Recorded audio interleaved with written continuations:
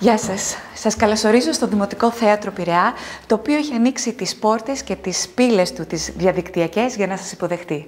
Είμαι η Κατερίνα Μπιλάλη και μαζί θα παρακολουθήσουμε τα ανοιχτά μαθήματα θεάτρου, τα οποία προσφέρονται από το Δημοτικό Θέατρο Πειραιά, στα πλαίσια του φεστιβάλ «Η Δυναμική» του Ελληνικού Λόγου στο Θέατρο για το έτος 2020. Η πρόσβαση είναι ελεύθερη για όλους.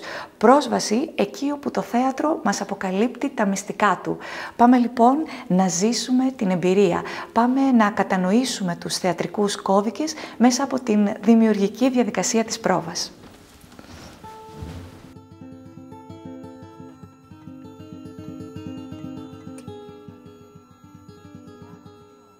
Σήμερα θα ταξιδέψουμε στα άδυτα του θεάτρου και της θεατρικής πράξης με οδηγό το έργο «Φαύστα» του Μποστ. Συνεπιβάτες μας θα είναι ο σκηνοθέτης της παράστασης, Αλέξανδρος Κοέν, και οι ηθοποιοί Μιχαηλία Μουσάκου, Δανάη Μπερή, Λευτέρης Παπακώστας, Κατερίνα Παρισσινού, Γιώργος Πασσάκος και ο Κωνσταντίνος Πασσάς. Μαζί μας η θεατρολόγος Κατερίνα Κώτσου. Σήμερα λοιπόν ο Θίασος έχει την πρώτη του συνάντηση. Για να δούμε.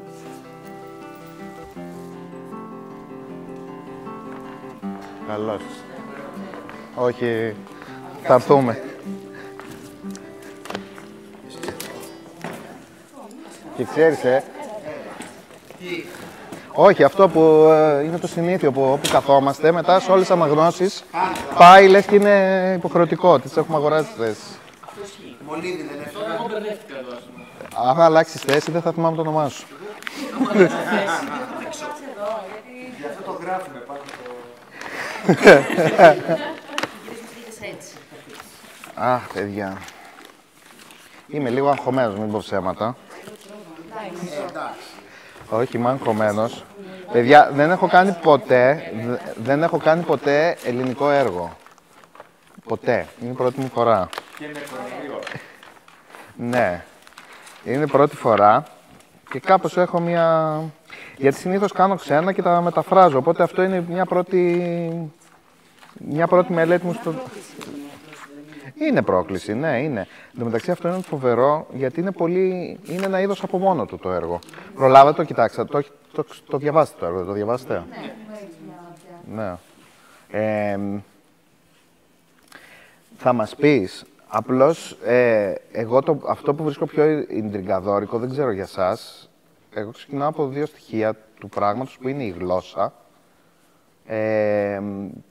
και μια αίσθηση παραλόγου και σουρεάλ που έχει.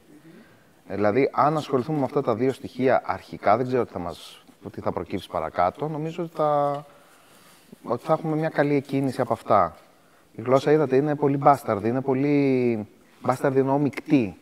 Είναι ένα κατασκεύασμα το οποίο είναι μόνο του, αυτόνομο, δεν το έχω ξανασυναντήσει. Δηλαδή, κρατάει το 15 σύλλαβο και αυτά κανονικά, αλλά είναι μια μίξη μιας καθαρεύουσας, την οποία τη στραμπουλάει με λαϊκές εκφράσεις, με στραμπουλιγμένες ξενικές εκφράσεις.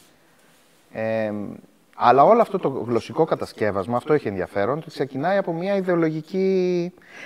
Έχει μια ιδεολογική εκκίνηση. Ότι το γράφει το 63-64, πότε το γράφει, το 63, και θέλει να αποτιναχθεί από την καθαρεύουσα.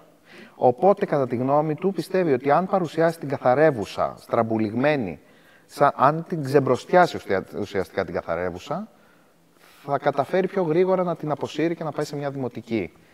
Που τότε, λέει, διάβασα κάπου χαρακτηριστικά, λέει, θεωρείται ύποπτος όποιος χρησιμοποιούσε τη δημοτική. Οπότε αυτό ως θεωρητική εκκίνηση με ενδιαφέρει πάρα πολύ. Αυτό τη μεικτότητα δε, η λέξη δεν είναι πολύ δόκιμη, αλλά δεν πειράζει, καταλαβαίνουμε όλοι τι σημαίνει, υπάρχει και ως είδος. Δηλαδή είναι ένα σουρεαλιστικό πράγμα με πολύ κωμικά στοιχεία, αλλά ίσως καταφέρουμε να εντοπίσουμε, εγώ διαβάζοντας και μελετώντας πριν έρθω, έχω βρει κάποια πράγματα προς μια κατάσταση ηλαρή μεν, πιο σκοτεινή δε κάποτε. Αν καταφέρουμε να σπάσουμε αυτό το πράγμα, το φωτεινό και ηλαρό με ένα πράγμα πιο σκοτεινό και επικίνδυνο, νομίζω ότι θα έχουμε κάνει μια ενδιαφέρουσα μίξη. Αλλά αυτό είναι αρχικές σκέψεις. Τώρα θα αρχίσουμε να δουλεύουμε, θα μπορούμε να βρούμε άλλα πράγματα. Θα το διαβάσουμε, αλλά πριν το διαβάσουμε να μας πεις δύο-τρεις σκέψεις, λίγο να μας ανοίξει ένα θεωρητικό επίπεδο το πράγμα. Ναι, καταρχάς θα ξεκινήσω από λίγα βιογραφικά στοιχεία του Μποστ. Το Μποστ είναι το καλλιτεχνικό ψευδόνυμο του Μέντι, πιο επίσημα Χρήσανθου Μποσταντζόγλου, ο οποίος ήταν Έλληνας γελιογράφος, σκητσογράφος, στιχουργός, ζωγράφος, θεατρικός συγγραφέας. Γεννήθηκε στην Κωνσταντινούπολη το 1918 και αφού έζησε για λίγα χρόνια με την οικογένειά του στη Ρουμανία, ήρθαν στην Αθήνα το 1926. Ο Μποστ φοιτήσε για κάποιο διάστημα στην Ανώτατη Σχολή Καλών Τεχνών, αλλά δεν την τελείωσε ποτέ. Υπήρξε ενεργός πολιτικά, όντας δηλωμένος αριστερός και συμμετέχοντας στο ΕΑΜ. Δούλεψε σε πάρα πολλές εφημερίδες και περιοδικά, δημοσιεύοντας άρθρα. Άνοιξε το δικό του κατάστημα δώρων, στο οποίο φιλετέχνησε ο ίδιος τα αντικείμενα, ενώ ασχολήθηκε και με τον τομέα της διαφήμισης, όπου τα σλόγγαν του άφησαν εποχή με την τόλμη τους. Αυτή η τόλμη διακατέχει όλο το καλλιτεχνικό του έργο και την πλήρωσε ακριβά κάποιες φορές στην επαγγελματική του ζωή, όπως ας πούμε όταν το 1961 απολύθηκε από την εφημερίδα Καθημερινή λόγω της δημοσίευσης του κειμένου «Το επάγγελμα της μητρός μου», το οποίο θεωρήθηκε ότι είχε ξεπεράσει τα όρια της ευπρέπειας, όπως και ανά τα χρόνια με τις διώξεις που υπέστη λόγω της σάτυρας που έκανε στις πολιτικές του γελιογραφίες. Εδώ παίρνω λίγο το σκίτσο. Ναι, τα πάρεις, παιδιά, έχει κάνει, το πιστεύω βαθιά ότι ήταν καταρχήν ζωγράφος. Και μάλιστα έχει πλάκα γιατί όταν του λέγανε είσαι ο νέος Αριστοφάνης, του λέγανε και έλεγε ναι, αλλά ο Αριστοφάνης δεν ζωγράφιζε όπως εγώ. Ή του λέγανε μοιάζεις πολύ η ζωγραφία σου με το Θεόφιλο. Ναι, αλλά ο Θεόφιλος δεν έγραφε έργα όπως εγώ. Οπότε έχουν αξία να κοιτάξουμε τις ζωγραφίες. Ρίχτε μια ματιά εδώ σε αυτό το σκίτσο.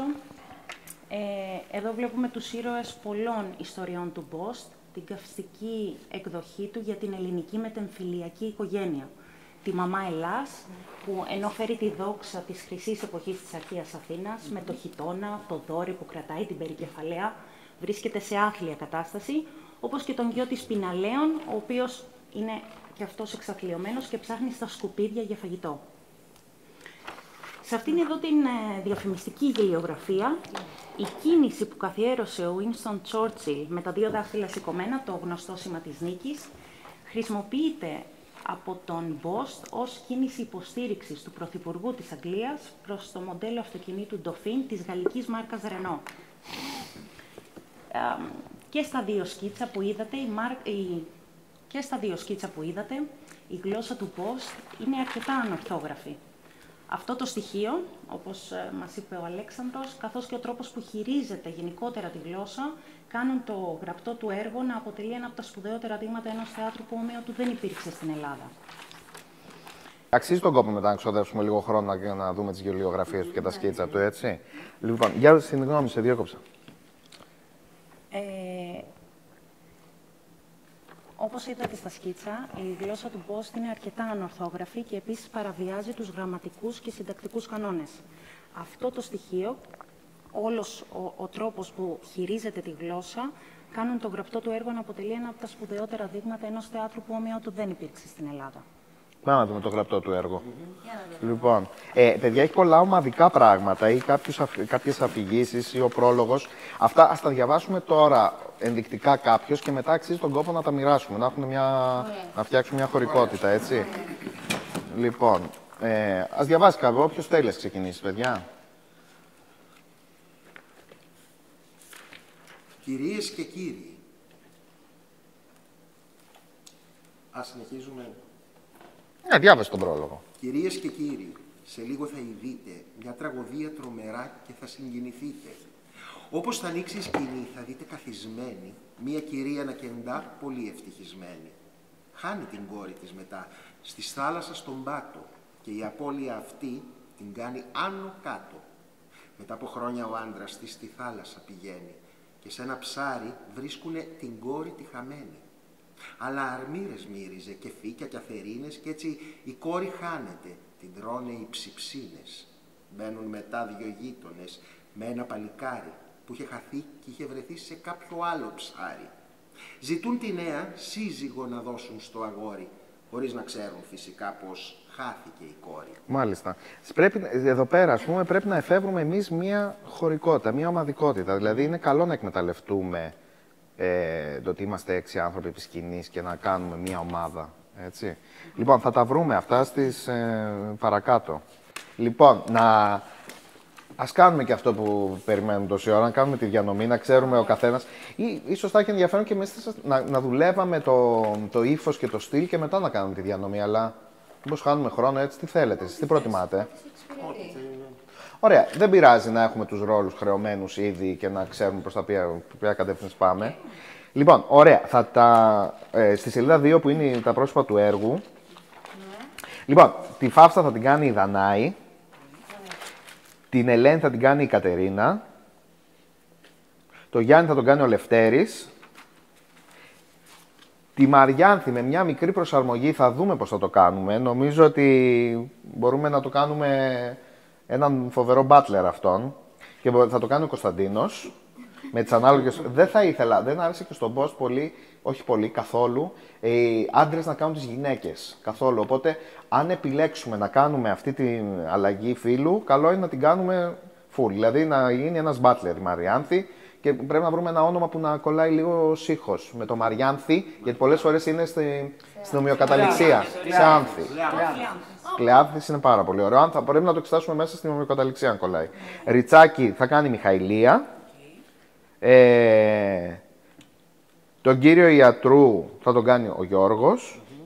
Την κυρία Ιατρού, Κατερίνα, έχεις τελειώσει με το πρώτο της Ελένης, οπότε μπορείς στο δεύτερο μέρος, εκτός από τα ομαδικά, να κάνεις την κυρία Ιατρού. Έτσι, και τον Ιώνα τον κάνει πάλι ο Κωνσταντίνος. Όπου δούμε ότι συμπίπτουν πράγματα, εδώ είμαστε να τα... Και πάντα υπάρχουν και τα ομαδικά που θα τα μοιραστούμε. Ναι.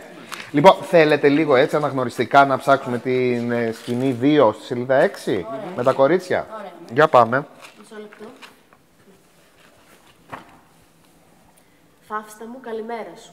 Περνούσα από το σπίτι. Ελένη, εσύ ήσουνα. Περίμενα αλήτη. Τρομάζω πάντοτε πολύ όταν χτυπάω κόδων. Κοίταξε τι σου έφερα. Ένα ωραίων ρόδων. Αχ, είσαι πάντα ευγενής και πάντα με θυμάσαι.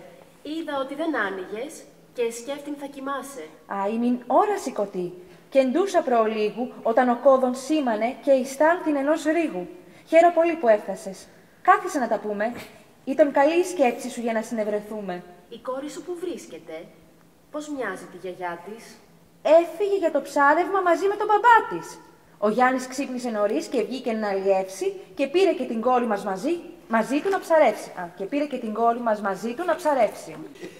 Μέσα στο σπίτι Κάτσε του... βρε. Με συγχωρείτε κυρία μου. Λοιπόν, σταμάτα. Πάμε. Λοιπόν, πάμε σε σελίδα 19, να δούμε την 7.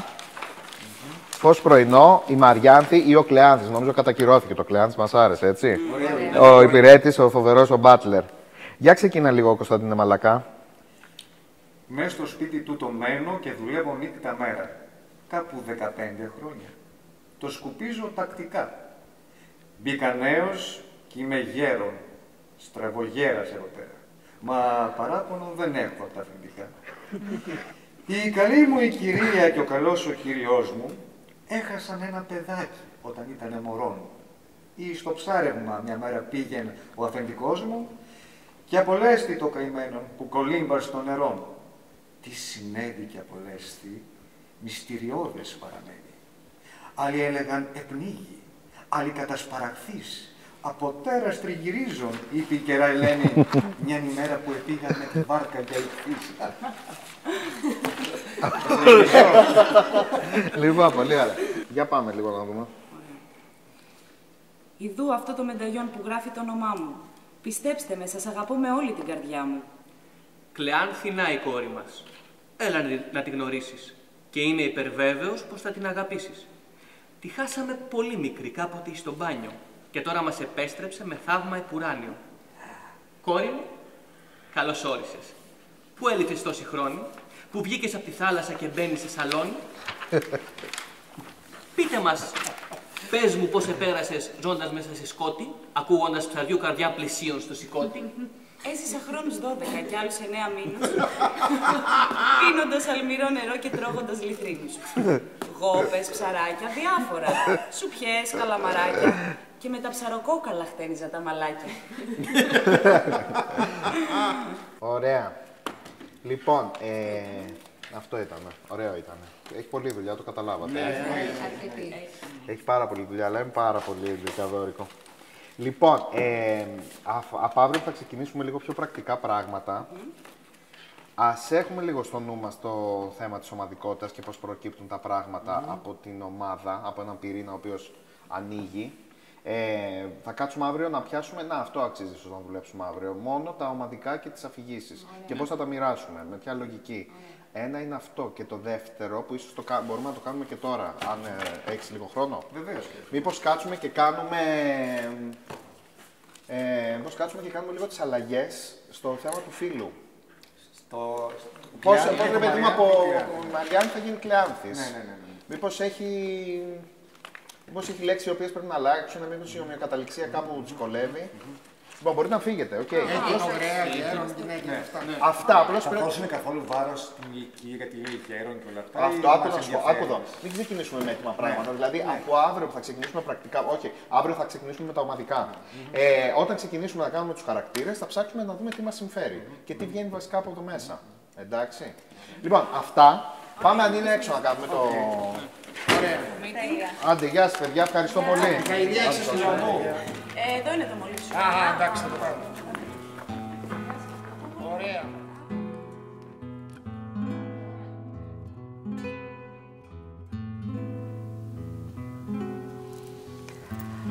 Εδώ λοιπόν τελειώνει το ταξίδι μας. Ευχαριστούμε πάρα πολύ που ήσασταν κοντά μας. Την επόμενη φορά που θα συναντηθούμε, οι πρόβες του έργου Φαύστα του Μποστ σε σκηνοθεσία Αλέξανδρου Κοέν θα έχουν προχωρήσει. Ραντεβού λοιπόν στο επόμενο ταξίδι, όπου και θα παρακολουθήσουμε την εξέλιξή τους. Να είστε όλοι καλά, να περνάτε όμορφα και δημιουργικά.